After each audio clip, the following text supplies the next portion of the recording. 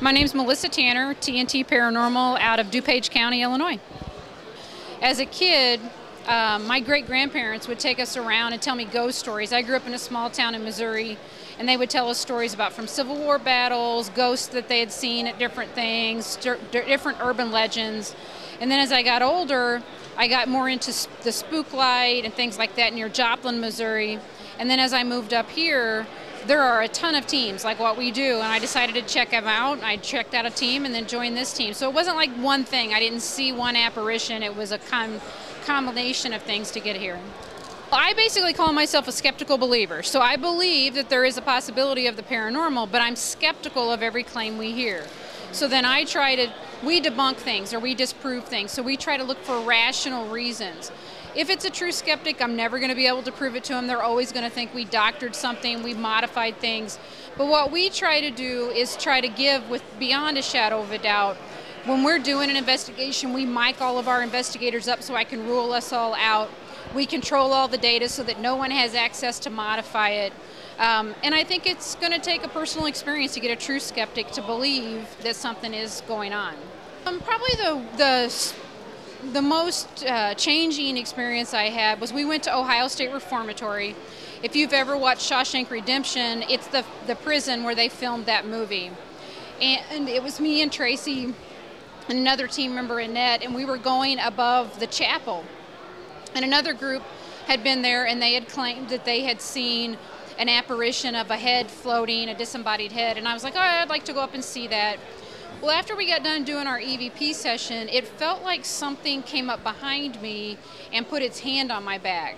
And it wasn't pushing me like shove, it was guiding me out. It was telling me it was time to go. And as we started leaving, that feeling got more and more intense that it was time for us to get out of there. As we get to the bottom of the stairs, we actually have a picture of a black, it's on video, of a black mass that went above one of the investigators' heads, and we actually have that on our website.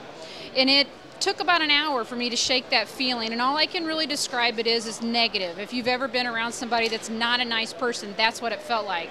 So you had 3 women in an all-male prison. I think that's probably what we were experiencing, is some person that wasn't nice and they just didn't want us in their space.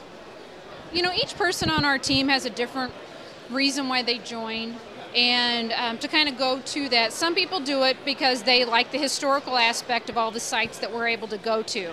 We do research all of our clients' homes, all the client businesses that we do. Probably 80% of our cases are client-based. So someone that has a haunting at their home, they believe, and they call us in to see if we can prove or disprove or collect data or help them figure out what's going on. Some of the other team, though, do it for personal reasons. They want to see, is there life after death? Is there maybe a loved one? For clients, it's the same way. Some of them believe it is a family member, and so they come to us to see if we can help them document that. Some of my team, though, do it because they want to help others. We've had people come to us that are scared out of their mind, and we have to help them try to come up with reasons why they're having things going on.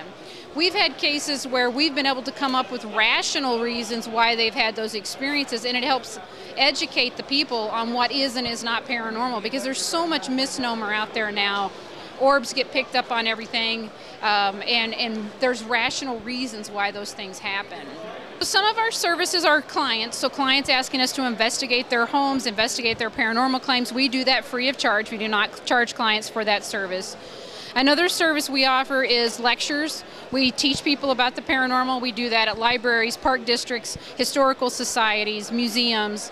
Another service we offer is Investigate With Us events, where we offer events where people can pay to come with us on an investigation to a historical location. And we have several events like that next year in Arlington Heights, if that's something someone's interested in. We do not clear, we do not help crossover. If that is something you want done, we have friends and relatives and ministers that we work with, and we would help get that person connected with that. We also only focus on the spirit world of paranormal. We do not do UFOs and cryptids. And we're on Facebook and Twitter, so if you search for TnT, Paranormal Investigators, you'll find us there. And then we also have a website, www.tntparanormal.com.